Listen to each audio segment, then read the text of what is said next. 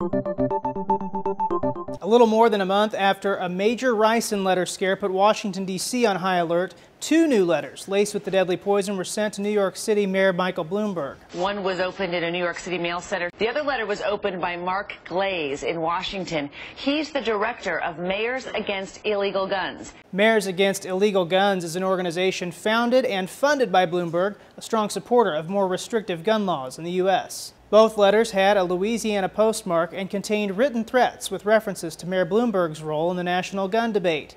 Bloomberg says they will not stop his efforts to tighten gun laws. There's 12,000 people that are going to get killed this year with guns and 19,000 that are going to commit suicide with guns, and we're not going to walk away from those efforts.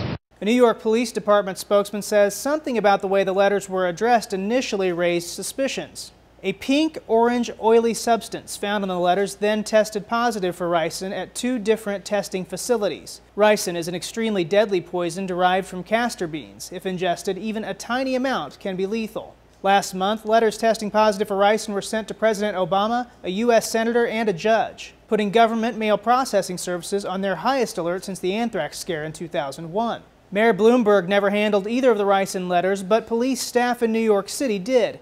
Authorities say those who came in contact with the letters did experience some symptoms of ricin poisoning, but seem now to be okay. For Newsy, I'm Nathan Byrne. Multiple sources, a broader view.